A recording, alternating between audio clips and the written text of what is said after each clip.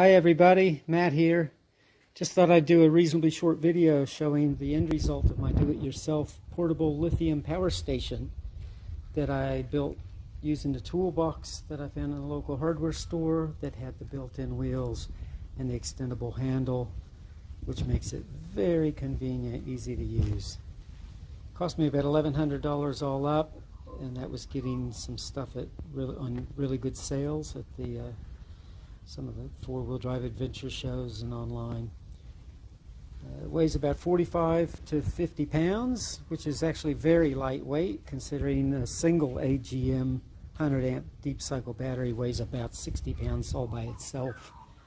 And this has basically twice the usable power of that. I'm no electrician, so anything you see here as far as wiring and fuses, take with a grain of salt, do your own research, make sure you do what's safe and what works for you. This is what I've come up with. It works really well. I'm happy with it. So I'll show you the features now. So basically an on-off switch on the front. That brings the 4-outlet panel to life. That's wired to the 600-watt pure sine wave inverter that I've got.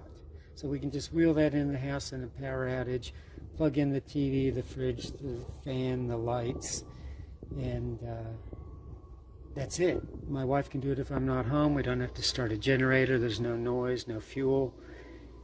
Very easy. So I'll turn that off. Besides that, we've got the 12-volt system. It's got a 12-volt, simple 12-volt panel I found on Amazon or eBay for $25. It's got a 12-volt cigarette lighter plug, a voltmeter, a dual USB output, 5 on-off switches you can use for whatever you want.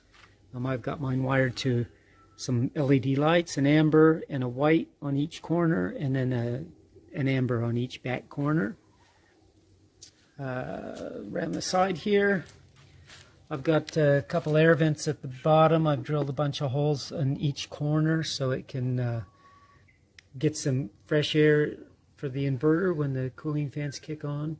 Basically, if you don't overload it, it doesn't really get hot, but it still needs some fresh air. I've got a Merit plug here, which is a 12-volt outlet, similar to a cigarette lighter plug, except more secure, a better fit, less likely to accidentally come undone, more efficient.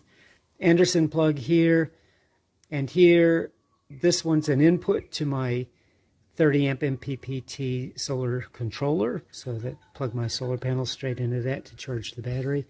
This is a 50 amp one that I've got wired through a 30 amp fuse, which is still adequate for almost anything you'd want to plug into it, including a mains charger. I've got a 30 amp mains charger. I charge it up with that. If you wanted to use a bigger charger, you just pull the lid off and go straight to the battery. There's one of the rear amber lights there. Here's the on-off switch for the 12-volt. That's just brought all that stuff we just talked about live. Here's the handle, extends up, makes it super easy to move around.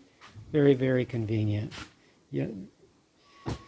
So basically you don't have to pick it up very often.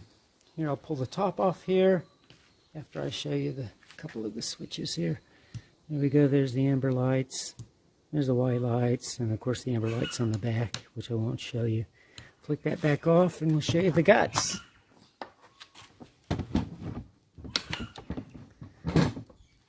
So I've got just a long wire going from the 12-volt fuse box over to the lid, so I can take the lid off and get to it easily.